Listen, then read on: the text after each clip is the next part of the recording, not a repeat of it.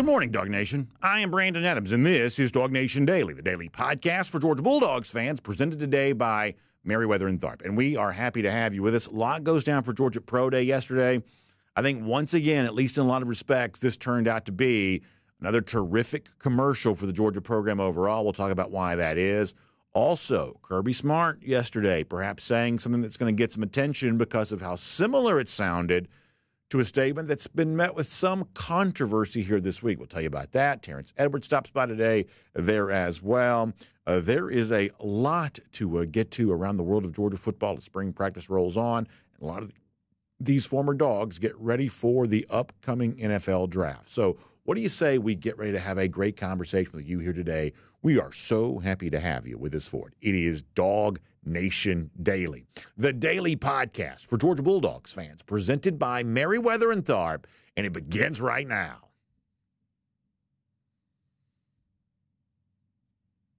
Today's episode of DawgNation Daily is brought to you by Merriweather and Tharp, your source for Georgia divorce. Find them online at theatlantadivorceteam.com. Presented by DawgNation.com, this is DawgNation Daily, the daily podcast for Georgia Bulldogs fans. Here's your host, Brandon Adams. This is an absolutely great time of year to be a sports fan. We love March Madness. Now, listen, typically speaking, Georgia not a huge part of that, although they did win last night. Now, I'm not going to say too much about this because some of y'all think I've jinxed the Georgia basketball team here this season, so I'm going to tiptoe lightly around this, but Georgia got a win last night in the SEC tournament. You love to see that, very late, albeit against winless in conference play Missouri, but nonetheless, it did happen. So college basketball this time of year makes things great. Get the Players' Championship, Ponte Vedra teeing off here today. That's a precursor to the Masters. That's fun. Major League Baseball right there around the corner. We love that. Georgia spring practice is going on. Obviously, we live for that. And in the middle of all of this, you've got the preparations for the NFL draft, too. And I think Georgia fans really enjoy this. Even someone like me who's far more of a college football fan than an NFL fan. I think there's a lot to like about the NFL draft because I've said before, I openly root for these Georgia players to be drafted high. We have our draft party at the end of our DawgNation cruise each year. Always fun seeing those former Dogs getting their name called. And I think this time of year, I always kind of find myself in sort of the same spot, looking at the draft hopefuls for Georgia and wondering how high they can be drafted, how many of those guys can be taken in the first round. I would say this year no different, and just like every other year, yesterday kind of a springboard for a lot of that stuff to happen and for that conversation to take shape. Georgia, as you know, had its pro day. We had great coverage there at DawgNation. In fact, if you go to our DawgNation YouTube page, Jay Black and Cody Chafin's working so hard to get a lot of those videos up there. You can see a lot of what the former Georgia players had to say yesterday, but I want to start today with something that Kirby Smart had to say, because Pro Day not only is a showcase for the talents of former Georgia players, it is also a demonstration, I believe, and I think you feel this way too, of what makes Georgia special as a program. And Kirby Smart was very clear about that yesterday, both in terms of what it puts on display about Georgia and what Kirby Smart's able to say to NFL coaches about the players that come through this program. Good stuff from Kirby Smart yesterday. Let's hear that to start our program here today. Been a part of a really good run. I think most of them have been part of the 46 of the last 48 games. They've come out on top, and there's a reason why we've won those football games. You have good football players, and that usually equates to that. All these guys played a role in those games, and they're tremendous young men, tremendous people. They've worked really long, a lot of them 22, 23 years towards this day and this goal, and this is a small step in that direction. You know a lot of these NFL coaches and GMs. What are some of the questions that they ask you when they're assessing the players? The same general ones we get year to year. What's their care factor for football? How important is football to them? Will financial opportunities change them? Are they dependable? Are they good people? And I think more and more the NFL's turned into getting guys that care about football and put team over self, and we try to promote those same things here. So listen, I think what Kirby Smart describes there is the type of thing that most Georgia fans sort of intuitively believe to be true, that Georgia fans, let's just be honest here for a moment, would sort of root for Georgia players no matter what, because, we've been fans our entire lives, and, we might be willing to tolerate whatever, but, Georgia fans might have a tendency or a temptation to want to root for Georgia players no matter what. But what has made the last few years, I would say pretty fun for most Georgia fans, is not only do you root for this team because it's the team that you've always rooted for, but rooting for a lot of the players that play at Georgia feels like a good thing to do, sort of a satisfying use of your time, because it seems like, not only has this been a really good team, but the players that play for Georgia are really good dudes as well, the best that we can possibly tell. And Kirby Smart, I think, has an interesting way of describing that. The care factor. These guys, the way in which they demonstrate their care for football, their commitment to playing football the right way.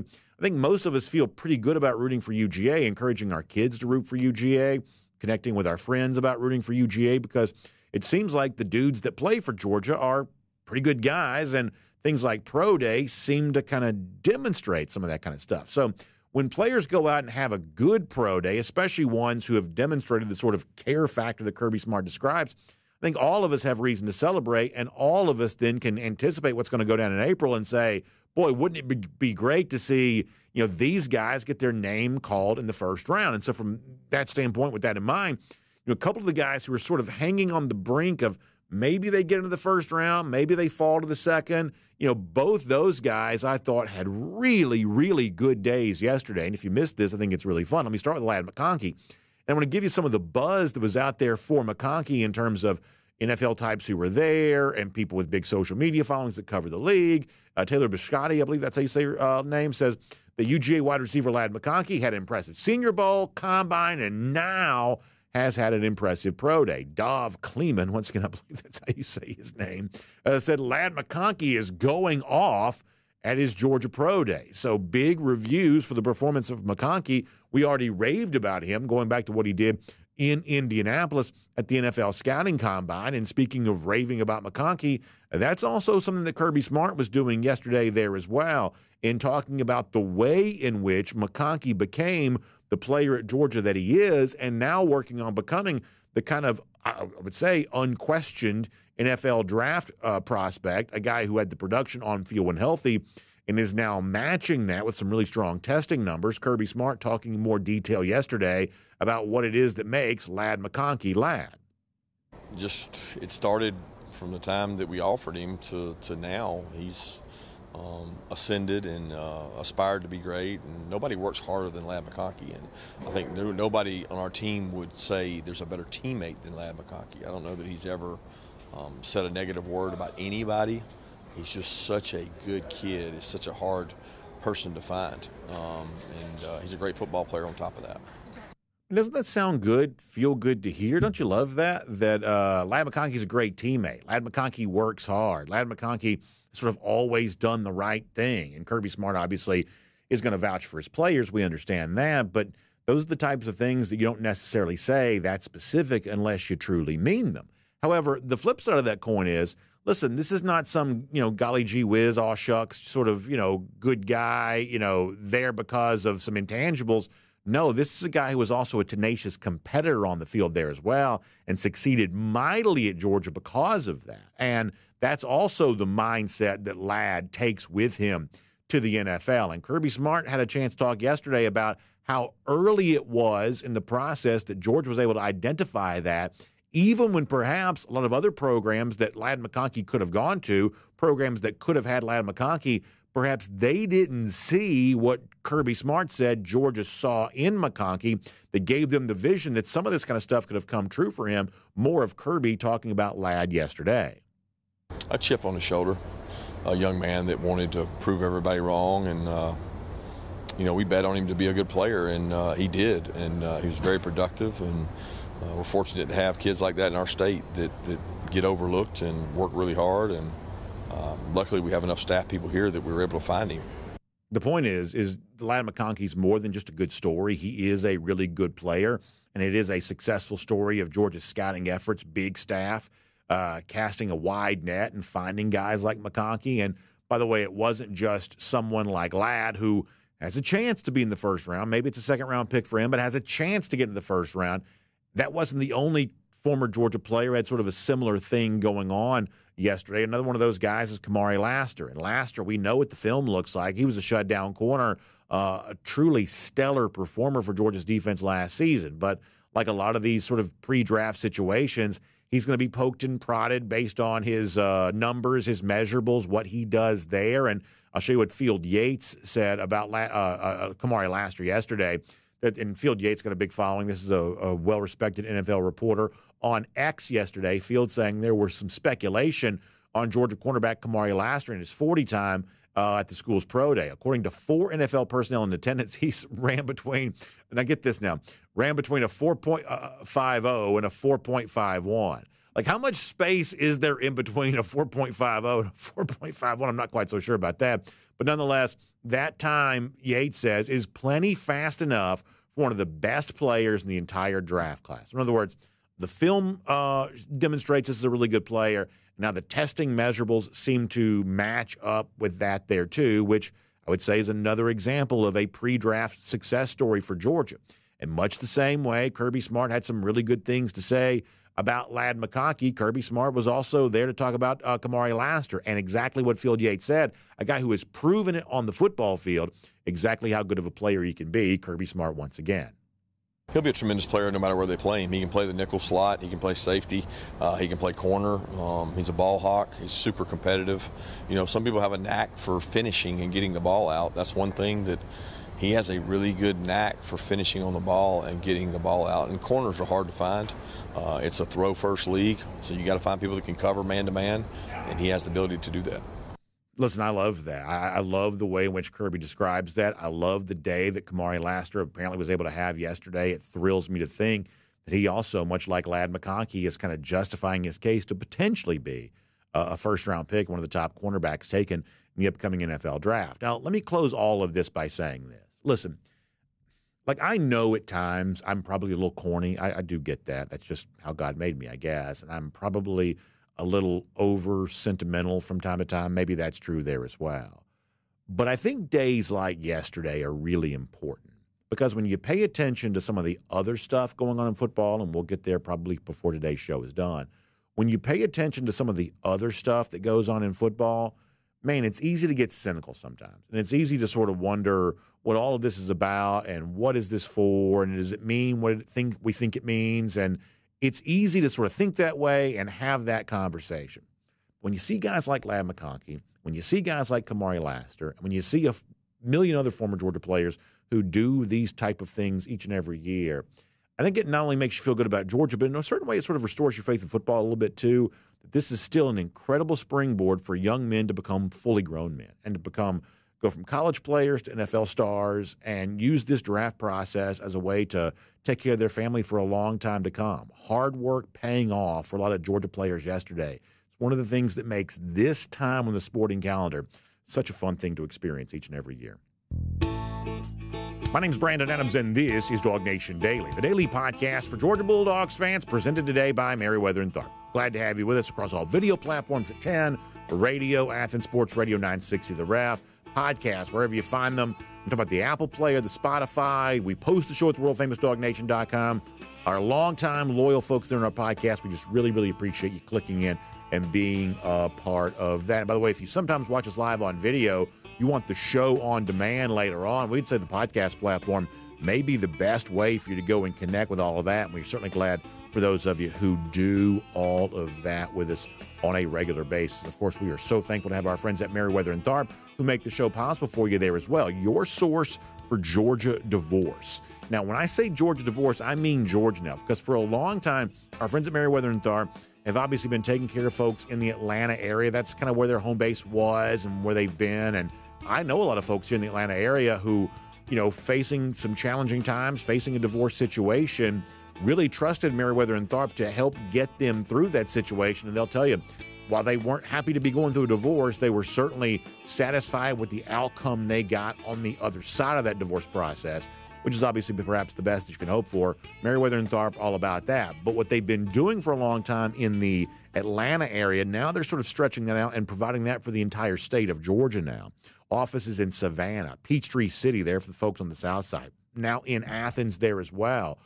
These offices taking care of folks in these communities the same way they've been taking care of folks in the Atlanta area for such a long time. So when we say your source for Georgia divorce, that's what we mean. And there's a new website to match that. It's GeorgiaDivorceTeam.com. GeorgiaDivorceTeam.com, the website to go to and learn more about that. And when you get there, you can experience a lot of free resources like blog posts and podcasts and things like that. But you can also see an array of options for you to perhaps sift through and choose from in terms of giving yourself the cost certainty of exactly what this divorce is going to mean for you from a financial standpoint.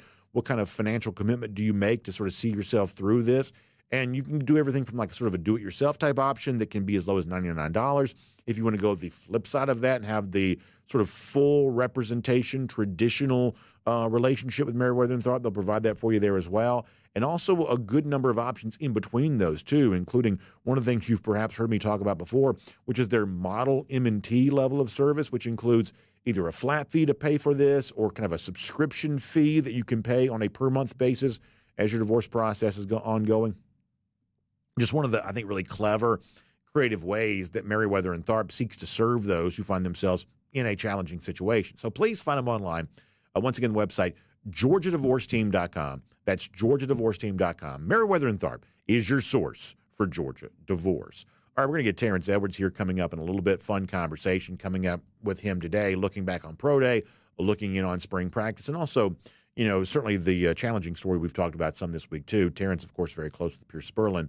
We'll get some thoughts from Terrence on that coming up in just a moment there as well. Prior to that, let's go around the doghouse. Poured today by our friends at Dr. Pepper. Love having Dr. Pepper as a part of Around the Doghouse here today. And I want to go back in time just briefly to yesterday because I would say the most talked about thing around college football here this week are the words that Nick Saban used when he was a part of a congressional committee or this week, a hearing on the future of NIL and the professionalization of college players and the possible like unionization coming there. And Nick Saban sort of speaking out pretty forcefully against an NIL culture that he sees as pervasive in college football right now. This got a lot of attention. You heard this yesterday, but as a reminder, let me let you hear it again here today, a few seconds worth of Nick Saban from Congress. All the things that I believed in for all these years, 50 years of coaching, no longer exist in college athletics. So it's always was about developing players. It was always about helping people be more successful in life. My wife even said to me, we'd have all the recruits over on Sunday with their parents for breakfast, and she would always meet with the mothers and talk about how she was going to help and impact their sons and how they would be well taken care of. And she came to me, you know, like right before I retired and said, why are we doing this? And I said, what do you mean? She said, all they care about is how much you're going to pay them. So we kind of joked about this a little bit yesterday. There's an element of what Nick Saban says there that almost feels like the Simpsons meme about the old man yelling at the cloud. Was it Abraham Simpson that does that? Sort of feels like Nick Saban kind of comes across pretty angry, you know, pretty ornery about the way in which his coaching career came to an end and the kids these days type vibe that he sort of gives off there. And a lot of Georgia fans love jumping on that. A lot of people who are just not Alabama fans, they like the idea of, listen to Nick Saban now. You know, he didn't get that last national championship, and he's kind of pouting about it. They're kind of angry about that. Listen, we're fans, too. We like stirring the pot with that kind of stuff. Obviously, when it comes to making a little bit of fun of Nick Saban every now and then, of course, we sometimes enjoy doing that. But if you go too far down that road with Nick Saban on the basis of that clip, I think the tough thing that it becomes for a Georgia fan to reconcile a bit is the fact that yesterday at Pro Day, when Kirby Smart was meeting with reporters, unsolicited, by the way, he kind of pivoted a question about, you know, talking to NFL draft scouts and GMs and things like that, and how that kind of reflects on Georgia recruiting. He kind of pivoted on his own, unsolicited, in a direction that made him yesterday sound an awful lot like what Nick Saban had said the day before. Nick Saban saying in Congress, listen, all these kids care about today is the money. That seems sort of overly harsh and excessively negative when Nick Saban says it. But in a little bit more of perhaps a judicious way, maybe a little bit more of a even-handed way, Kirby Smart, when being asked about how recruits see a Georgia Pro Day, said something that sounds just a little bit similar. Let me let you hear this yesterday from Georgia Pro Day. It's a great sell for the kids that'll listen to it because there's a lot of them that want to ask about NIL. They don't want to ask about what your NFL players have done. But I think it's much more important how you develop players than how much NIL you give. So listen, I said this earlier. I realize I'm probably corny at times, and, you know, sort of corny guys like me, traditionalists like me, of course, we're probably prone to say, you need to listen to these coaches. You need to listen to Nick Saban. Even if we don't really always love Nick Saban, you need to listen to what Nick Saban's saying here. We obviously do love Kirby Smart. Kirby a little bit younger. I'd say a little hipper than Nick Saban, typically speaking. A little bit more kind of with it, with sort of, current culture perhaps.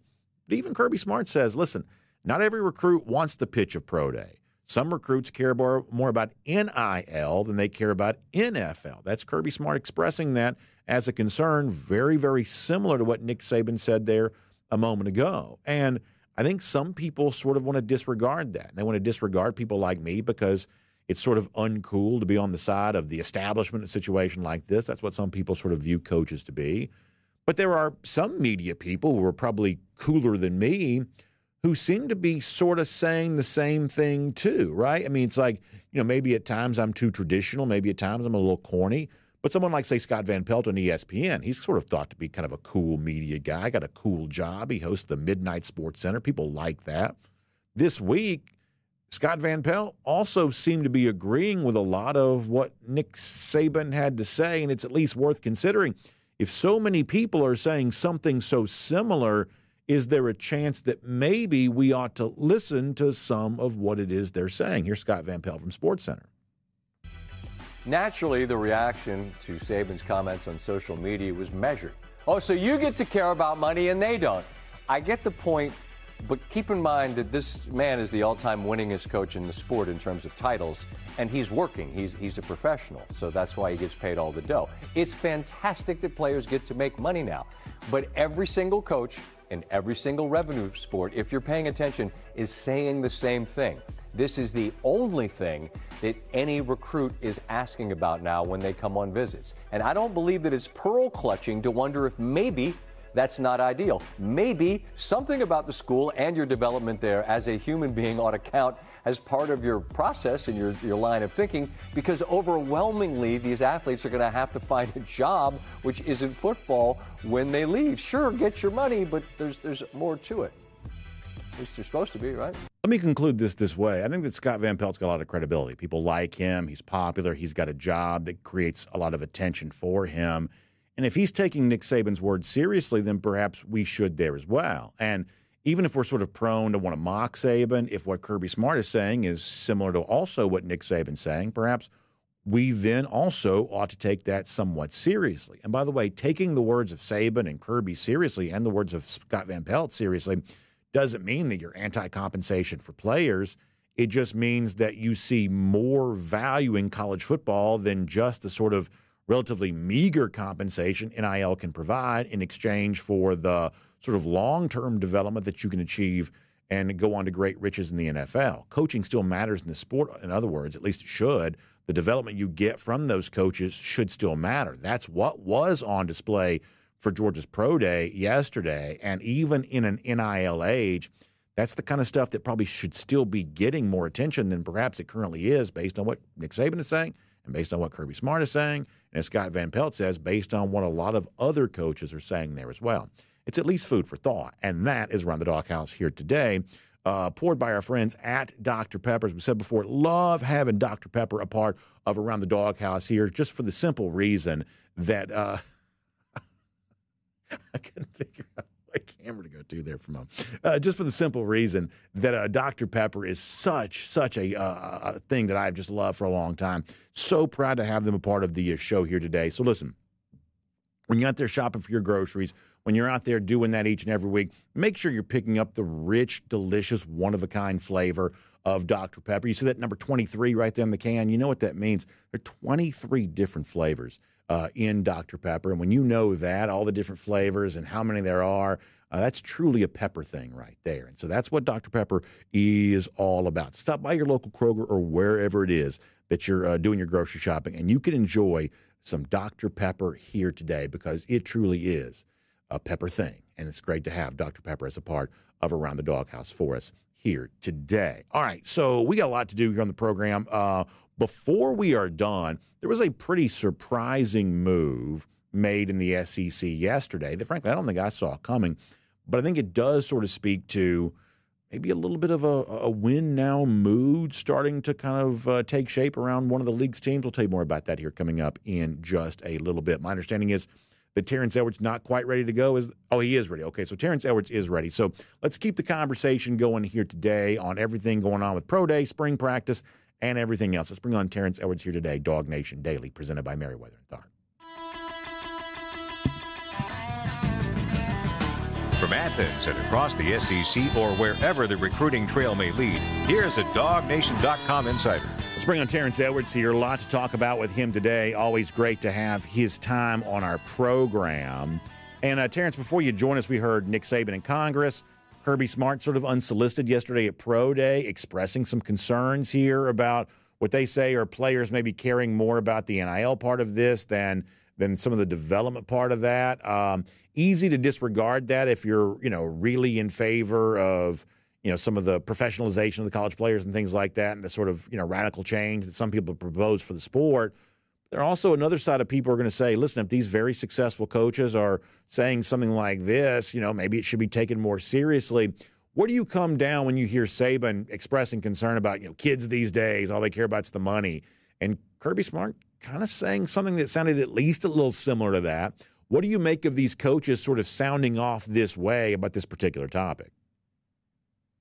I can understand where they're coming from because a lot of kids, that's the first thing that they do want to know is, how much money that I would be making or what can you offer me? Now that's instead of how can you develop me, it's how much money can you offer me to come to your school? And that's the conversation that the coaches are having. And on one end, I can understand the frustration coming from the coaches, but then on the player's perspective, players like me who didn't have this opportunity, so I understand, if, being able to make this kind of money, more money than, my family have ever seen. So I can understand from that standpoint as well that, they would like to get compensated. So I just think we have to meet in the middle somewhere. I think it's kind of got a little out of control, especially for the high school aspect of it. I love that fact that Carson Beck was able to go and prove himself on the field. Now he's able to cash in on his name, likeness, image. And I think that's what the whole spirit of that was entitled for, not going out buying players, I'm okay with the players getting the money, but we got to find a balance somewhere for the coaches and the players. I think you bring up a really good point. You talk about kind of meeting the middle, because here's what I see, Terrence. And I would say that you're someone who sort of exists somewhat in the middle. You got the foot in the coaching world, you got the foot in the player world. And so I would say you do kind of exist in the middle on something like this. But for those people who are sort of more on one side or the other, excessively pro-player or excessively kind of pro-establishment, for lack of a better way of saying this, what happens is that one side sort of paints the ugliest possible picture of the other, kind of like a demonization. In other words, when you hear Nick Saban say what he says, there are going to be some people who are like, Nick Saban doesn't want players to get paid at all. He wants all the money for himself. We have some public statements that would lead you to believe that's certainly not true about Nick Saban. That's what some people say. The flip side of that is that, people who are a little bit more traditional look at the players like all they care about is money. They're, into their cars. They're into their, I don't even know what they're wearing, whatever else. They don't care about the other stuff whatsoever. I would say that's equally false, that the demonization of both sides of this issue probably needs to stop, and a little bit more of a realistic conversation needs to take place that for as much as players do, I think, justifiably deserve to get paid and obviously want to get paid, the facts are, if you're going to get paid in college a sum that's, let's say, less than $2 million, that money's not going to last you the rest of your life anyway. So you better have some development, whether it be educational development or professional development or just sort of like, growing into sort of a full-fledged man. You better have some development because, as Scott Van Pelt said in the clip we played a moment ago, you are eventually going to have to make some money doing something other than playing college football. So you better hope you're prepared to do that for when that time comes, no matter how far into the future that time eventually does come for you. Oh, that's most definitely. I mean, we can contest that, how fast it goes. My 4 years at Georgia was like a blur now. Yeah. And, if you're making this type of money for the 4 years and unfortunately you do not develop into a NFL or professional caliber athlete, then you're going to have to do something, and that money is going to be dramatically lower than what you're making there. So I hope these players understand that this money is not going to last forever. It's not going to take care of you for the rest of your life. So do something, do something good with this money, especially for the ones that don't make it to the professional ranks that's still making this type of money. I hope they're having someone in their ear telling them how to make this money work for them for the next few years or for the rest of their lives. But that's the sad part of it, that if you don't become a professional athlete, we all know, let's just be real, you're not going to make that money right off in the real world. Yeah. And I don't like even saying the real world because I still think that it's the real world, but outside of the sporting world, I should say. Yeah, that's exactly right. I think you're right about that. Pro Day was yesterday. I think it's fun. You also watch this in a little bit different way than I probably will because you have more familiarity with the drills. You kind of know technique for these drills. When you're watching Pro Day, what are you watching, and what did you notice about the Georgia players yesterday who went through some of this? I didn't get to see all of it. I got to see some of Ladd clips on the internet, and it just go out there and it just checks off more boxes that you already know. It's a lot to do with nothing, in my opinion, because the film is going to tell you everything that you need to know. But it goes back, and if a guy runs faster than he projected, now you just go back to the film and see, does he play fast? We can run fast, but a lot of people need to know, do you play fast? So I think, Lassiter ended up running 4.6 yesterday that I saw on Twitter, but we all see that he plays faster than a 4.6. So, now teams are going to go back and look at this film and see how that adds up to the film. Does he play 4.6? So it's going out there and it's putting on the show. And I think Ladd put on the show, and it's really going to be, I'm waiting to see where Ladd is going to fall into draft. I have a speculation what I believe, but you never know because it only take you one team to like you. Yeah, I mean, I guess my thought here is at this point, why couldn't he be a first-round pick? Because if the numbers are what they're supposed to be, and it seems like they are, the production when he was healthy, that's what it was supposed to be too. We will never know how productive he could have been this year, but if you sort of use his next to last year in 2022 as a little bit of a guess on that, he could have approached 1,000 yards this year had he played the full season. Unfortunately, just wasn't healthy enough to do that. If you want to knock him for the injury, I guess you could, but my gosh, this is football. People get hurt. The point is, you see him run past people in the game. You see him be an effective target in the red zone. The measurables in these testing situations match what you feel like you see on film. Why couldn't he be a first-round pick? He could. I think he's a first-round talent. It's crazy that the year that he's coming out, we are so deep at the receiver position. That's right. I just think a lot of people just going to get knocked down because we're so deep. And that's not a knock on their ability. Ladd get knocked to the second round. It has nothing to do with his ability. It's just we're the receiver position this year, unfortunately, just so deep with a lot of good receivers. So it's just what a team is looking for. I would love to see Ladd get drafted to Kansas City somewhere where you play with a generational quarterback. Like, I understand we all want to get drafted as high as possible, but sometimes getting drafted to the right situation is better for your long run as far as making money.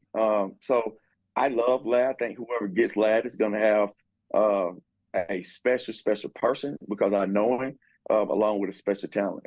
Speaking of people that you know, as we kind of transition to Georgia spring practice, unfortunately, spring practice started off with some very tough news, and that's the fact that Pierce Spurlin, a guy that you know very well, dealing with a very serious health issue. Now, my understanding, Terrence, is that he is healthy. This is more of a precautionary thing, the type of thing they're doing so they can stay healthy.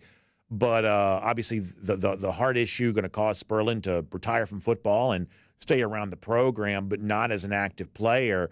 Terrence, you mentioned your college career going by in a blur, but at the same time, I know that you enjoyed every minute of it. I know that Pierce was looking forward to a terrific career, and a lot of folks thought that he had a chance to be a really good football player.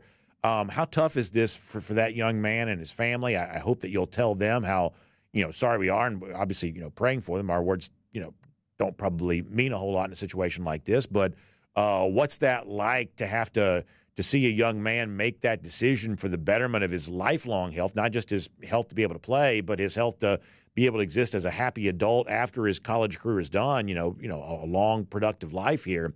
What's that been like for the Spurlin family as of late? Well, I spoke with Piercy the week of their spring break, and he was excited about the opportunity to compete and earn playing time, and excited for spring. And he told me that he was going to wear number 8 this year, so that was an exciting thing for him. So we were just texting each other back and forth. And once I heard the news, it was just heartbreaking because I know how this kid loves the University of Georgia. His whole family loved the University of Georgia. So I'm just happy. If we look at the bright side, I'm just happy he got to experience the opportunity to play college football, something that he's been wanting to do, especially at the University of Georgia, since he was born. So I'm happy that he got that opportunity. But you just know once you have to sit down with your family and make a tough decision like this, I'm sure it's hard for him. But I think it was the right thing to do from what, reading about his long-term health. He's still going to be a part of the program. He's still going to be around, and he's still a damn good dog, in my opinion. So I'm just happy that he got the opportunity to experience Georgia football. No, I think that's well said. I think you're exactly right. Beyond that, it certainly seems to be interesting right now. Georgia welcoming in some new pass catching targets. We talked about this a little bit yesterday. The need for Carson Beck to get on the same page with those guys quickly. We asked Jake Fromm this yesterday from a quarterback standpoint. By the way, in his career, he had to do this with guys like Lawrence Gager, who came in, and it seems like Jake found a rapport with them pretty quickly. But on the other side of this, if you're a receiver, one of these transfers that comes in, how do you get up and running as fast as possible, and how do you develop that connection with your quarterback? Because, for Georgia to go where it needs to go offensively and replace some of the statistical production that, guys like Brock Bowers and Ladd McConkey and Marcus Rosemy-Jackson, who we also saw at Pro Day yesterday, what they were responsible for, Georgia needs a pretty significant contribution from some of these transfer players. Terrence, how do they hit the ground running as fast as possible? Well, you got to do a lot of these things on your own during the off-season conditioning. That's where the leaders of the team, or it's Carson Beck, and go out there and script 7-on-7, go out there and just throw the football around. This is the time where Carson, as the leader of the team, get those receivers. Let's go out and run routes and catch the football and get the understanding of everyone's body movement. So though that is on the players, and now it's time to put this on tape with the coaches, put this with the pads, put this against competition against the DB. So those are the things that they're looking for now. And just like you said, the quarterback receiver combo, we have to know everyone's movement. I mean, I just heard a story where the quarterback for the Falcons, who they just signed, Kirk Cousins, asked to see all the receiver catches from their high school days, because he's trying to see how they run routes. He's trying to see their body movements. And that's what a great quarterback does, is just try to get to know his receivers fairly quickly. So I believe Carson Beck is going to do that and have done that. Now just taking it to spring practice. And I'm excited to see what some of the new guys is able to do. And I'm ready to see Dominique Lovett really, take the next step. Now he's comfortable in a Georgia uniform, and I think he's really going to be able to take the next step as one of those transfer receivers came from last year. Yeah, I think we would say probably maybe due to be on the field a little bit more this year, right? I mean, Georgia probably going to do 2 tight end sets a lot because they like to do that, but it seems like he was probably more on the field last year when Brock Bowers wasn't playing, and so therefore, maybe the change over the Bowers, maybe that creates an opportunity. I know that Ben Yurisek's going to be a part of this story eventually, too. Obviously, he hasn't arrived yet. But you almost wonder if some of the thing for Lovett is he's just on the field as a sort of a greater presence in the offense because of the fact that Brock Bowers is no longer here. Yes, I'm assuming that we'll be a more 11 personnel, traditionally 11 personnel than we have done before because of Brock. And now with the talented receivers that we have to continue to get those guys on the field. So they're going to give Dominique Lovett more opportunities to catch. I just like his skill set along with the others. So I can't wait to get down there and just go in and evaluate. And, Robert has been there all week, and he saw Dylan Bell for the first time up close, and he called me. He was like, "Man, I didn't realize he was that big." So I'm just really get down there and just see some of the guys and see the new guys, see Humphrey, see Kobe, just see a lot of the new guys and see what what they're going to bring to the table. Did Robert say anything about what he's seen from Josh Crawford so far as the running backs coach? I know there's a little bit of transition there, and with 4 new coaches overall, on the one hand, hey, that's a lot of, I think the word that got used, onboarding. And you're doing this with your own staff there at Mount Vernon. You got to get a lot of coaches up to speed quickly about how things operate at Georgia. But the flip side of that is there's also the positive of a guy like Crawford can bring some new energy. James Coley being back could maybe bring some new energy. Certainly on the defensive side, we know T-Rob's capable of providing that, and perhaps Dante Williams is there too. Any thought about the fact that Georgia's got a spring practice right now with almost half of your assistant coaches being new guys? Did Robert notice anything about that, or just your overall thoughts about what that new blood could mean for the energy here at Georgia spring practices?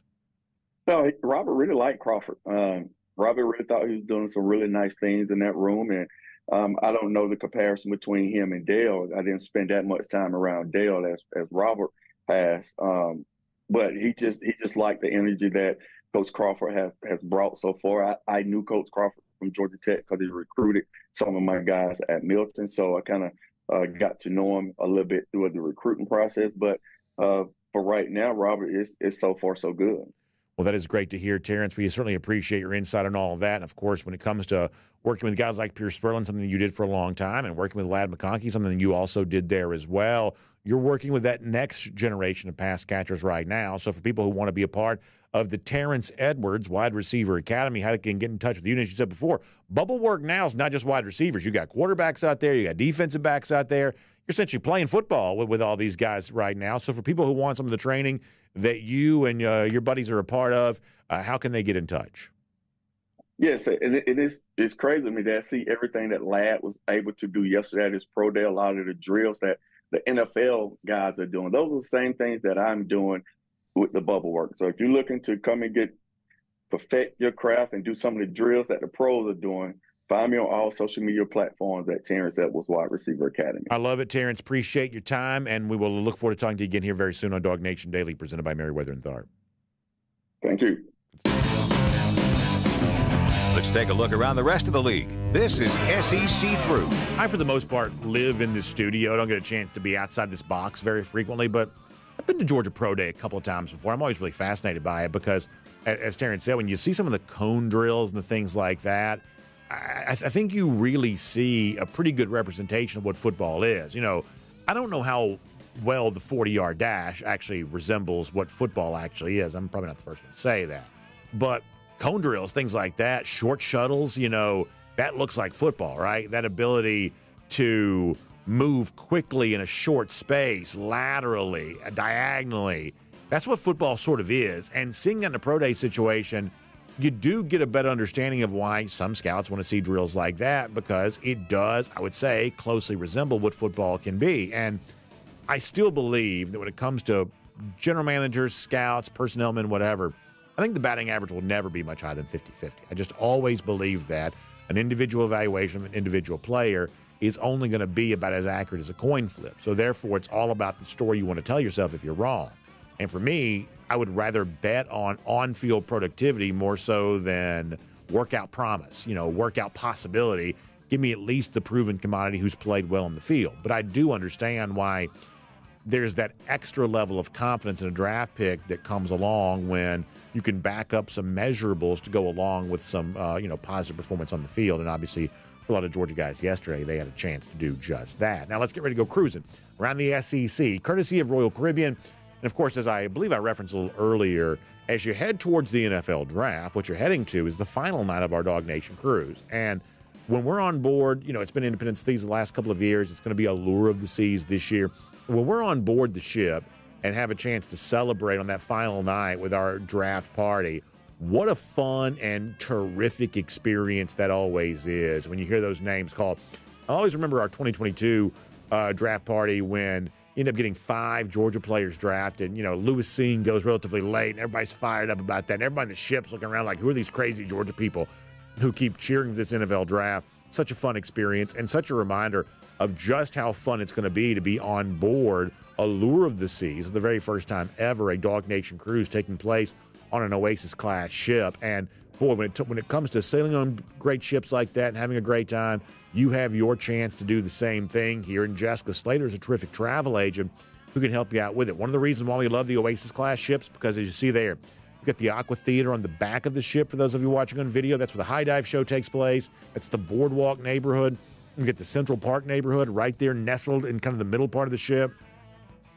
A lot of bars and lounges and specialty restaurants a part of all of that. It's just the ultimate and sort of, entertainment experience and dining experience and just sort of a recreational experience. There's nothing like what one of these Oasis-class ships can provide for you. And that's why if you can't be on board Allure of the Seas with us on the DawgNation cruise, you need your own Royal Caribbean cruise vacation. Perhaps for you, it's the brand new Oasis-class ship set to sail in July of this year, or Icon of the Seas, which I've already been on. And it's been sailing since January. What a great time to experience the best that Royal Caribbean has to offer. And Jessica Slater, the one to kind of get you connected with all of that. Call her, 770-718-9147. That's 770-718-9147. Or email her, jslater@dreamvacations.com. I would say this is pretty surprising news. So we know that Texas A&M has been in need of a new athletic director because its previous athletic director, Ross Bjork, left to go to Ohio State. Sort of thought to be a step up because Ohio State's just more successful in sports. It's also one of the sort of the big flagships in all of college football. A lot of folks thought that was somewhat surprising because while Ohio State's a good job, I don't know that there's a whole lot of evidence to suggest that Ross Bjork had done a good job in his previous stops, either at Texas A&M, where he rather nonsensically gave a big contract extension to Jimbo Fisher without much reason to justify it, and going back to that, perhaps not the best judge of character when it comes to Hugh Freeze at Ole Miss, and situations such as that. But Bjork, nonetheless, somewhat surprisingly, got the Ohio State job, leaving Texas A&M in the process. So the Aggies been looking for an athletic director, and now they found one. Now, AD talk doesn't exactly move the needle. I do get that. But this, to me, was somewhat interesting. Trev Alberts, who, by the way, some of y'all will remember, many, many years ago, Trev Alberts was an analyst working on ESPN. He was living in Athens. This is early 2000s. He was on the late night, what do you call it, like scoreboard final or whatever the name of the show was. Always very pro-Georgia. He was always battling Mark May. Do y'all remember this years ago? Always very pro-Georgia, sort of battling against Mark May, who for whatever reason was kind of anti-Georgia. That was sort of the shtick. So a lot of Georgia fans have always kind of liked Trev Alberts. Well, Alberts was a Nebraska grad, or still is a Nebraska grad, a Nebraska alumnus, and was athletic director at Nebraska. Sort of seemed like a dream job situation.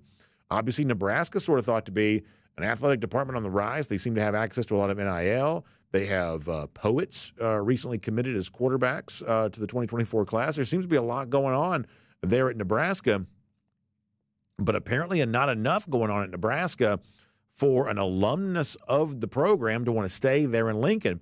Trev Alberts is bolting for Texas A&M. So in the ongoing arms race between the SEC and the Big Ten and, trying to decide, does the Big Ten deserve to be treated as an equal to the SEC, this perhaps a little bit of a suggestion that no, maybe it doesn't, because if A&M, not the, top program in the SEC, is pulling a graduate of Nebraska away to come be athletic director, essentially spurning his alma mater, which means he'll never be welcome back in Lincoln again, you wouldn't think. It's a pretty big power move on the part of the SEC, an example of the Big Ten perhaps still having a lot of ground to catch up with there. A pretty interesting story. We talked the other day about, the possibility that Jalen Milroe could eventually be replaced as Alabama quarterback. This also being suggested now by some national media types there as well. Well, no evidence that, at least thus far, based on some of the stuff that Kalen DeBoer is saying. DeBoer throwing a lot of praise into the direction of Milroe right now, saying, so far he's been great. He's just listening, trying the things that little tweaks here and there, things he can improve on. He's open to relearning, basically meaning it's going to be a different offensive system now led by Kalen DeBoer. So a lot of kind things being said about Jalen Milroe here right now. And I think this matters because we do believe that Milroe's grip on that quarterback situation, Alabama, might be somewhat tenuous. And in light of the stuff that Nick Saban said the other day that got a lot of attention, Saban's been pretty negative as of late. He talked about he thought the less than classy way his team handled its loss to Michigan in the college football playoff contributing to his decision to retire. Keep in mind, there were some rumors about Milroe kind of pouting a little bit after the loss to Texas, and that was perhaps one of the reasons he was benched the following week against South Florida, that the mood of Milroe has not always been a guarantee for Alabama. And so for now, it looks like certainly Kalen DeBoer is doing everything he can to build that up. Now, maybe it's with good reason. Maybe Milroe really is thriving right now in the new system.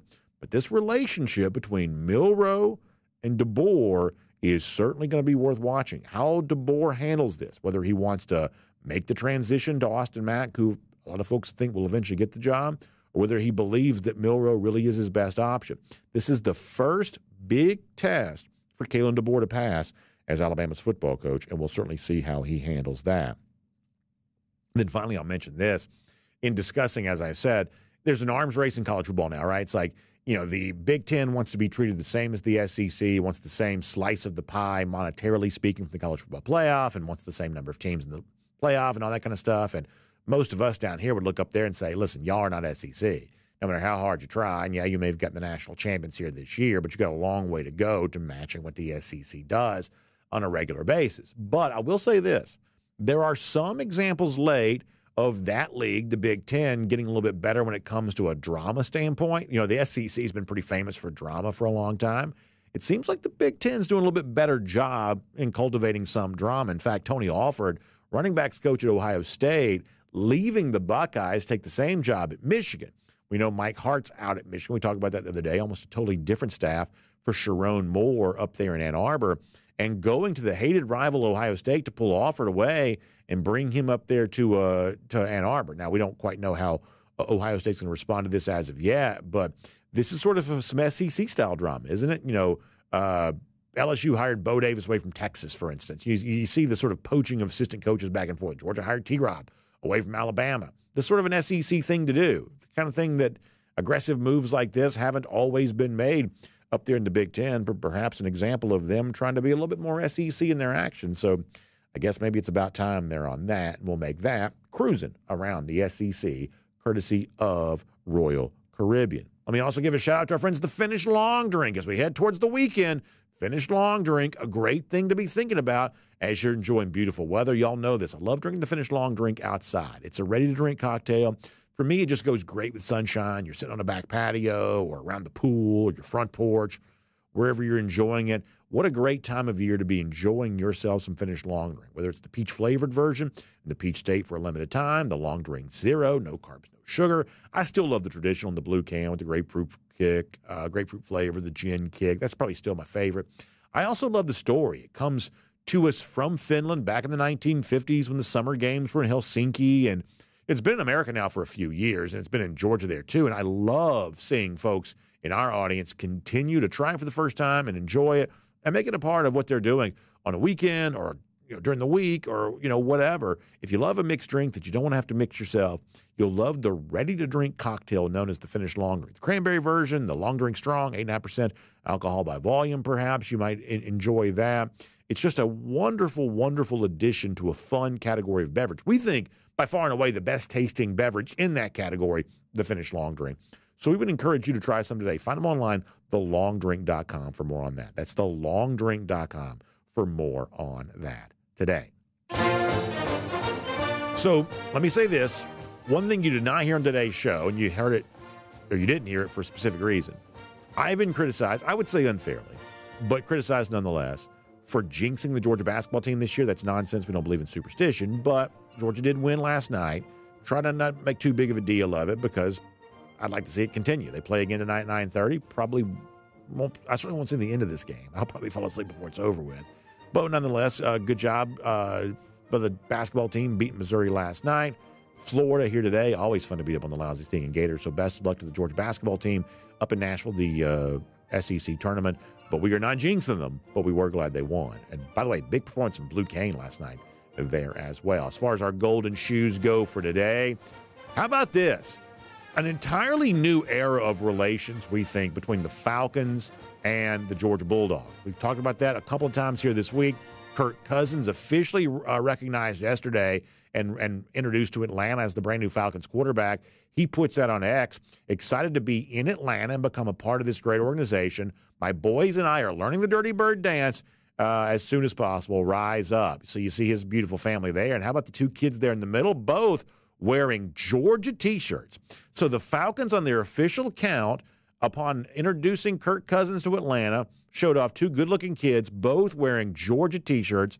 Obviously, the wife of Kirk is a Georgia grad. We've discussed that. So I would say here, for Falcons organization that's perhaps been guilty of not always showing enough love to UGA, maybe Kirk Cousins going to usher in a brand-new era. One can only hope. So far, so good. You love to see that. I mentioned the Finish Long Drink a moment ago. We'll give a golden shoe out as well as we roll into towards the weekend. Jake the Rake reached out to me last week to say, enjoying some beer can chicken. Have you ever had that? That's delicious, of course.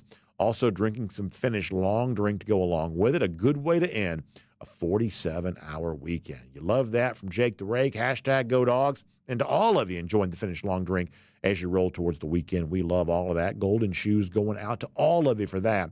But Jake the Rake in particular. By the way, speaking of the lousy, stinking Gators, I do not know if Georgia will beat them in basketball. That is obviously not always easy to predict. In football, a little bit more of a sure thing. It's been 1,223 days since Florida's beaten Georgia. That number is going to keep on going up.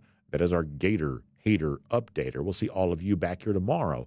DawgNation Daily, presented by Merriweather and Tharp. And on video. Time now for the R.S. Andrews Cool Down. R.S. Andrews is the one you turn to for your air conditioning, heating, plumbing, and electric needs. They show up on time. They do the work that's promised, the price is promised. You can trust R.S. Andrews on all of that. All right, we're not going to go crazy long with comments here today, but we are going to have some fun here nonetheless, though. And we're going to see what's on your mind as we do. Lance D says, Cousins going to force Arthur Blank to finally respect UGA as a source of football talent. I'd say that's the case. And look, our thing has also been, you got to reach out to these fans, because whether it's true or not that Georgia has been excluded from the Atlanta Falcons draft considerations, whether that's true or not, the fact that so many Georgia fans believe that it's true is still a problem. And if you want Georgia fans to believe that your organization respects Georgia, you got to show it. You got to demonstrate it. The Atlanta Braves have done that. The Philadelphia Eagles have done that. I would say the Falcons could do more there. And I would say Kirk Cousins' kids showing off some Georgia gear in their picture is probably a pretty good start there on all of that. You love to see it. Let's see what else. Jay Shipe says 2 YouTube starts this week. That's amazing. Is that amazing? I feel like I start on YouTube probably a lot. Frank Patterson says, did you see the article about the Florida quarterback down here in Miami talking trash to Miami player? We aren't supposed to be worried about y'all, LOL. Who won more games? That's interesting. Is that DJ Lagway that was doing that? Or is that Lagway who was doing that? That's pretty interesting. Let's see what else. UGA Boy 4 like Brunetti checking out. We appreciate you being here. Let's see what else is going on. Greg Rosenberg said the Falcons should go full UGA in the draft to make up for the years. Bowers, Mims in the first, Laster, Ladd in the second, Smith or Bull in the third. What did they do? They just went clean sweep like that. I'd love to see that. I'd love to see that. And listen, here's what I'll also say too. We've been pretty hard on the Falcons, and I would say at times with good reason. I would say the Falcons organization is like the worst combination of arrogance and incompetence. And that's what they've been the last few years. They think of themselves as a model organization. The results would obviously speak to that not being true. But at a certain point in time, it can't be all stick. You know, the carrot and the stick. It can't be all stick. You got to give them the carrot every now and then too. And if they're signing Charlie Warner, you got to celebrate that. And if they're, you know, showing Kirk Cousins' kids wearing the Georgia shirts, you ought to like that. That you don't just win them over by ignoring them or criticizing. By the way, go look at the Falcons' social media, man. People are hard on the Falcons, and I would say with good reason. I just said that. But people are hard on the Falcons. So if they do something that you like, be nice to them. Be good to them. You know. If you want to have more control how your sports entities operate, positively incentivize them when they do something that you like, and then negatively responding when they do something you don't like, kind of doing both of those. I don't think you should sort of sit there and take anything, Georgia included. I don't think you just sort of sit there and take whatever they provide for you. If you like it, let them know. And if you don't, let them know. But the flip side of this, you got to make sure you do both. Because what social media sometimes is just sort of a platform for complaining. You can't just complain when they make you mad. If you really want to have influence as a fan, maybe I don't know, maybe you go to a game this year if you haven't gone to one. You certainly can, sort of amplify the posts about Charlie Warner or you can respond to the pictures of Kirk's kids there. I mean, maybe a little bit of positive reinforcement when they do something that you like. That's probably a good thing there too. Frank Patterson, the subject of his Panthers. Yeah, the Panthers are a little bit of a weird organization here right now. I saw where Luke Combs was ripping the Panthers the other day. So there you go, yeah. Let's see what else. Jonathan Aaron says, who do you think the Falcons will draft in the first round? He says, what do the Falcons need the most? Well, unfortunately, right now, they probably need everything. But here's the thing. I know they've used high draft capital on, skill position players the last, 3 years. I still think, though, if you're signing Kirk Cousins to pay him $45 million, giving him everything he needs is really important. So if you need better protection for him along the offensive line, you got to go get it. Or if you need another playmaker for him, you got to go get it. So, I'd look offense right there to sort of match, the big move with Kirk Cousins. I know they just signed a receiver too, I guess. But that's what I would look to do. B.A.'s Cardigan checks. By the way, I don't know if B.A.'s Cardigan was here the other day, but I wore the cardigan the other day. I hope you saw that. I did wear that on the show. B.A.'s Cardigan says the Falcons have had some extremely questionable drafts. No doubt about that. They've had a fairly questionable existence. Greg Rosenberg, going back to an earlier talk about the players only caring about NIL, I can't even bother with recruiting anymore. It's an eBay auction. The only action that counts happens in the last 5 seconds. I certainly understand why it seems like that's true. It does seem like there's a little bit more swooping in and buying guys late. But I think Terrence and I tried to talk about this a little earlier. There's no one thing that's totally true to the expense of everything else. Or I should say to the exclusion of everything else. In other words, there are some players that all they care about is NIL. And I believe if all you care about is NIL, you're likely making a bad decision. I do believe that's true. That if you're going to go to school X, but then you decide to go to school Y because they're going to give you 10 or 15% more NIL, on the basis of just that thing alone, I believe that's probably a bad decision. And I know that as a sort of a professional man that just because a company might offer me more money does not mean it's a better job for me. For instance, if I had got offered more money but I had to move my family to Gainesville, Florida to do it, I'm not taking that. There are plenty of times where adults choose less than the absolute highest market value they could acquire because they don't like the trade that you have to make for the additional money. I think college athletes would do right to consider the same thing. Obviously, compensation is going to be a part of this, but understand that. But the point we're getting to is that, there is no such thing as the sort of like establishment, the coaches, the administrators, they all think one way. And there's no, such thing as the players sort of all think one way either. To the extent that Nick Saban was wrong in what he said the other day, I believe it was wrong from the standpoint it made it sound like it's a blanket deal of everybody's the exact same way. Well, there's no situation in life where everybody's the exact same way. And for every, so-and-so who, all he wants is money, there's also Javon Bullard, who just a couple of years ago during COVID was putting out videos and sending them to Georgia in the hopes of getting Georgia's attention. And that's still a part of college football, too. And that's what I tried to say a little earlier. I don't want to be corny about this, really don't, or at least any cornier than I already am. But don't get too cynical. I'm not preaching at you. I'm just saying there is still a lot of good stuff going on, even in the midst of some things perhaps heading in the wrong direction. College football remains an incredibly resilient sport. And I think it's those threads of good in the midst of some stuff that we might say, no matter what side, by the way, you're on.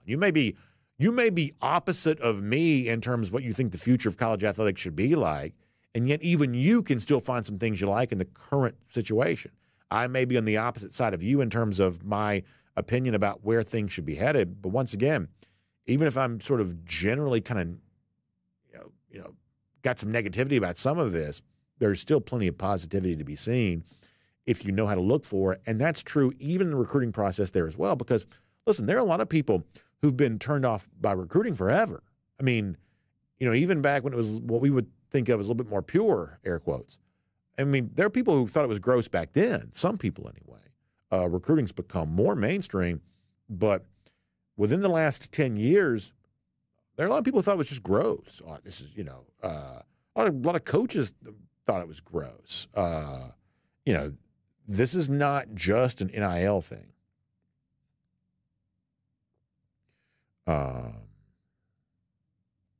Let's see what else. G. Grace, let me go to the other comment sections for a minute. Let me go to DawgNation.com.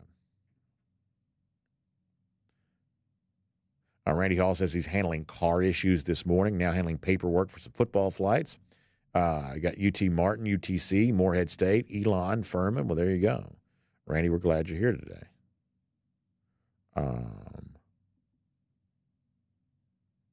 Scott Harris says he's not quite ready to praise James Coley yet, so we'll see how that goes. We'll see how that goes. DT reminding you that Pierce Sperling got a little action there in the Orange Bowl, which is kind of a nice thing to think about. DT says that Carson Beck's not cashing in on his name, image, and likeness. He's cashing in on his ability to play quarterback, two different things. Yeah, but it's like, is Carson Beck a better quarterback than Malachi Starks is a safety? I don't know. I don't even know how you'd measure that. They're both among the best at their position. I would say from that standpoint, Malachi Starks and Carson Beck have fairly equal ability. But Carson Beck has far more market ability because it just so happens that our society just values quarterback almost more than anything. Society values capable quarterback play almost more than any other resource.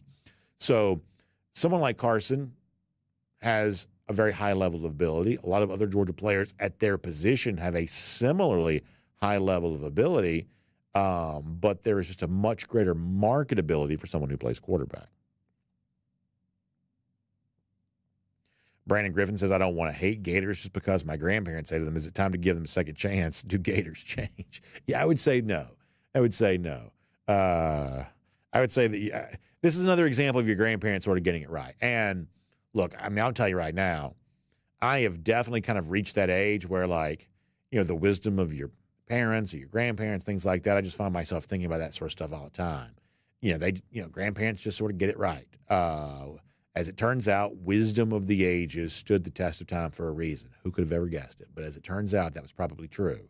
And if your grandparents were teaching you to hate Florida, this is another example of grandma knowing what was what before we even understood.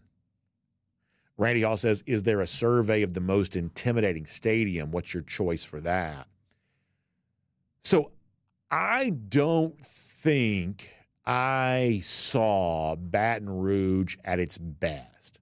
I've certainly heard a lot of stories about how intimidating it could be. There was sort of a weird period. I've told this story before. There were probably about 20,000 Georgia fans there the day that Georgia played there in 2018. It's a lot of visiting fans for a trip so far away. Now, Georgia obviously played terrible that day, one of the worst days of the Kirby Smart era. Easy to forget it now, but it was a horrible day. The point is that I asked one of the LSU ushers or whatever. I was like, in the stadium, I said, is this the most visiting fans you've ever seen in the stadium? His response to me was really interesting. He said, this is the most LSU fans I've seen in this stadium in quite some time. That for a while, LSU wasn't drawing all that well. And I would say the atmosphere in Baton Rouge the day we were there was a little bit subdued. So I haven't seen it at its best. Now, if you want me to be completely honest, without any concern for saying something for me that's a little bit off-brand, because I don't like saying good things about Georgia rivals, but if you really want me to answer the question, I am forced to be honest and tell you that when Jordan-Hare Stadium in Auburn is rocking, that place is a weapon. It absolutely is. And Auburn is such a different team at home, such a different team at home. And I know they've kind of created a similar atmosphere for basketball. I will never give Auburn credit for anything. It's just, even if I was tempted to, it just wouldn't be good business. I'm never going to do it. But you can't deny that crowd can be impactful. When Georgia played there in November 2017, House of Horrors. House of Horrors. Now, Auburn hadn't done, hadn't been a blip on the radar in life since then. But that day, crowd was plenty loud. Was plenty loud. PDT says for BA's NIL, instead of a Lamborghini, he'd have a cruise ship rental. Yeah, I'd much rather have a Royal Caribbean NIL than a Lamborghini. Listen, I think Lambos are cool, obviously, but as I said before, I'm not cool. So it's like, if you saw me driving around in a car that was too cool, well, that wouldn't even be a fit. Like, what is this dude doing driving this car? I look like I stole it or something. Or I don't know what I'd look like, but it wouldn't seem right for me. So Lamborghinis are cool, but I am not cool. So therefore, now Carson Beck's quarterback. He probably is cool. I would say not every quarterback's cool, but he probably is. I think Kirk Cousins is sort of proudly uncool. My guess is he probably doesn't drive one of those. Beck probably is cool. So he probably, fits well with the Lamborghini. Me, I'm not cool. So listen, if you gave me a Lamborghini, I probably wouldn't turn it down. But there's a pretty good chance I wouldn't know how to drive it. My guess is that's not just, get in there and, push the starter button and just go. My guess is there's some sort of like magic trick you have to make that thing even put in drive. I'm guessing. So, every now and then for some of our, trips, rent a car, just, business-wise, that's what they ask you to do, ask you to rent a car. And every now and then I'll be given a car rental that's just a little too fancy for me. Like, it's the only car they had available, so they just gave it to me.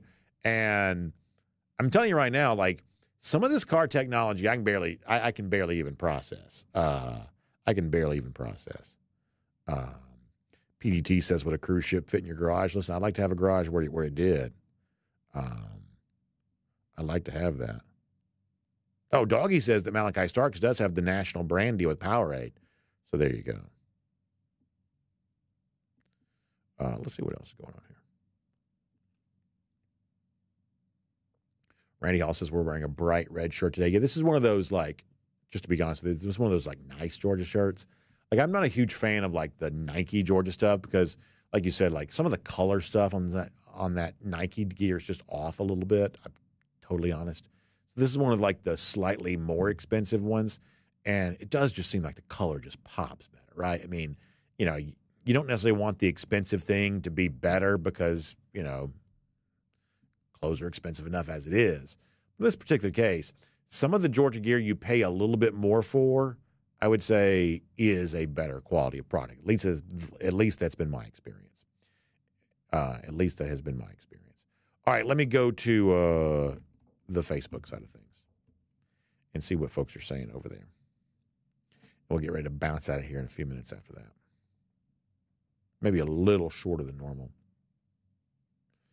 but we shall see. On Facebook here, Johnny Prescott says, off the top of my head, I can't think of anyone who has leveraged their skill level into more dollars than Kirk Cousins.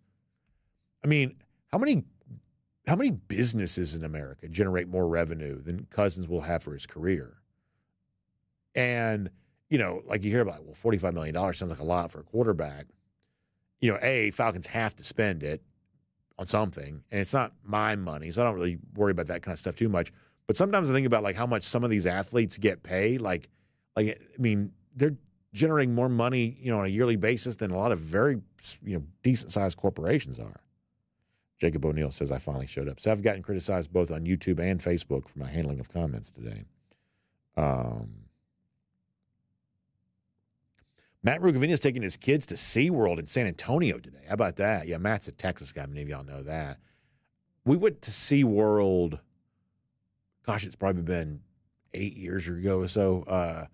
Different than I remember when I was a kid. I feel like SeaWorld's a little bit different now. They don't get the what do you call them, trainers or performers. They don't get in the water with the whales anymore. And I know there was all kinds of issues. I do realize that. But they don't do that anymore.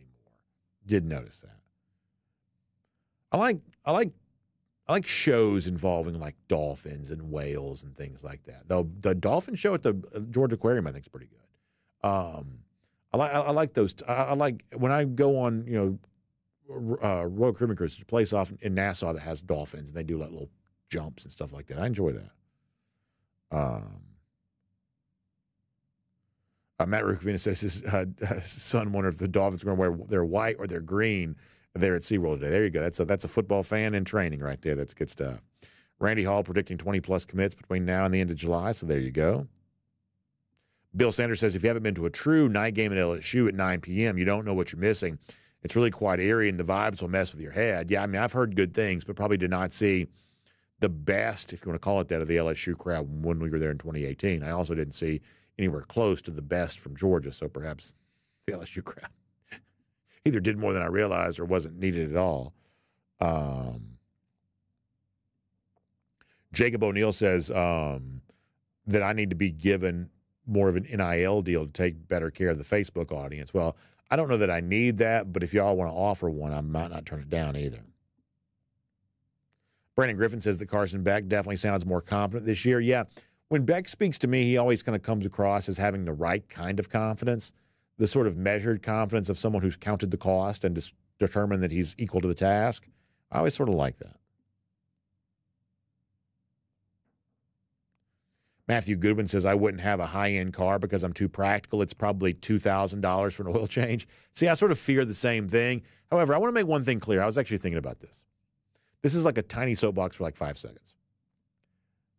I am not anti-luxury good. Now, I don't need a Lamborghini because I really probably would not know how to use one.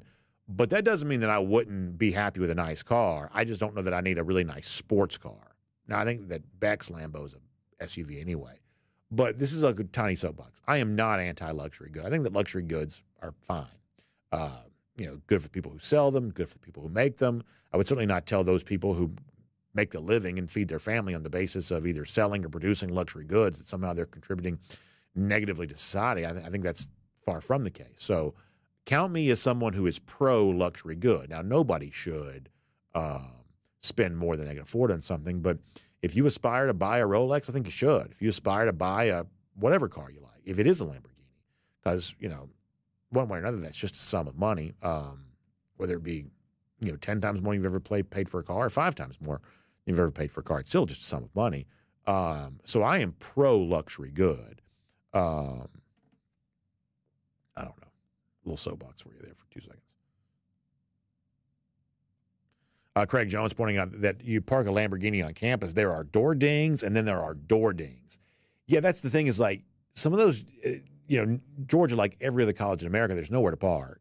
And so you're squeezing that thing in pretty tight. Now, my guess is Beck is probably taking all of his classes online. I'm guessing Carson Beck's not showing up, at, so-and-so classroom and sitting down and taking a class, if I had to guess. But even just sort of driving that thing downtown, it's like the point of having a car like that is being seen driving it, I guess.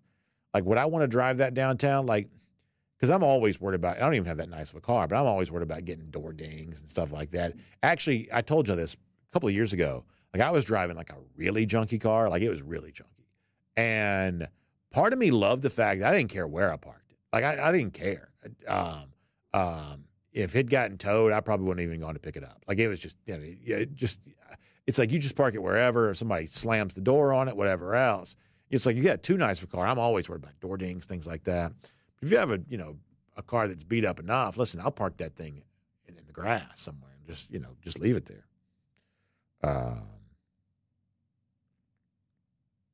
And Jeff Ingram says, I'll take my 64 VW Beetle that got me through UGA J school as my memory car. There you go, Jeff. I like that. My dad had a Volkswagen when I was a kid, like one of those traditional Beetles. I don't know what year it would have been. It probably wouldn't have been a 64, I don't think.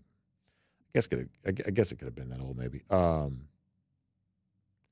Marshall Fleming talking about Williams-Brice Stadium being loud. Yeah, this is another one of those things that Georgia fans wouldn't want me to necessarily say, but I do think that Williams-Brice Stadium, I think their crowd does a really good job. And one of the things I've always respected South Carolina fans for, and once again, this is maybe slightly off brand, but I'll say it nonetheless, is they find a way to be really loud, even when their team is not very good. And their team is almost never good. And yet somehow they find a way to still show up.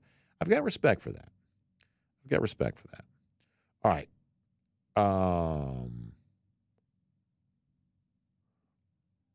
do a couple more here before we go. Yeah, Johnny Prescott kind of agreeing that on Williams-Brice. Yeah, I mean, I've been there a good number of times. I think it's fun. And, I mean, obviously as a wrestling fan, I sort of like the Ric Flair 2001 music they play. And I got to be honest with you, I know it gets on people's nerves. I sort of like that Sandstorm thing, man. I do think it's kind of cool when they crank that up. And I think the fact that Georgia has never quite found its own song that sort of matches the same thing there. Like, some people are overly critical of the game day atmosphere at Georgia. I would say for the most part it's more good than not. But I do think it could be beefed up just a little bit. And, you know, that's an example of the type of thing that, you know, a school like South Carolina has that Georgia hasn't quite had. All right, one more trip around the other comment section. We're going to go here. Paul Moon says the Rooster Crows like nails on the chalkboard, even on TV. Yeah, we talked the other day about there having a Premier League game there this summer. You sort of wonder, is the Rooster going to come out for that? You sort of wonder if that's the case. Yeah, Paul Moon, yeah, bringing up the rooster sound. Yeah, for sure. G. Gray says that he would have gotten a Lambo, I think he says. Not the girly version, get the car. So I guess he's not a fan of the SUV. Yeah, I think if I was going to go like ultra elite sports car, I would probably go Ferrari, I think. I know Beck said this week he likes a Ferrari too. For some reason, I think I'd probably go Ferrari. I don't really know why. I just think I sort of like the contour of the Ferraris, at least the ones that I see. But I'm also just sort of like honestly, I think I'd probably just rather have like a really nice American car. As I said before, it's like, you know, I just want something that sort of feels comfortable. I want something kind of big because I'm fairly big. I want something that I fit in. I think I'd probably do that. So if I was going to get a sports car, I'd probably just get a Corvette or something. And Carson said he grew out of being Mustang. I mean, I don't even hate the Mustangs. Oh, Frank Patterson says they're bringing back the Bojangles to Williams-Brice Stadium. I used to love that thing. I used to eat there all the time. Now, since I brought that up, people say there's actually Bojangles still fairly close to there. What's the Carolinas? There are Bojangles everywhere. But there used to be one right next to the stadium, and I ate there so many times. So many times. Yeah, Frank Patterson, I like the new Corvette body style as well. Brandon Griffin also likes the classic 50s and 60s version. I like that there, too. Curtis Jackson says, I'm not allowed to talk about basketball. I can't talk about Carson Beck's car anymore either. It's a fair point. If there are jinx potential, then maybe that's a blanket jinx on everything. All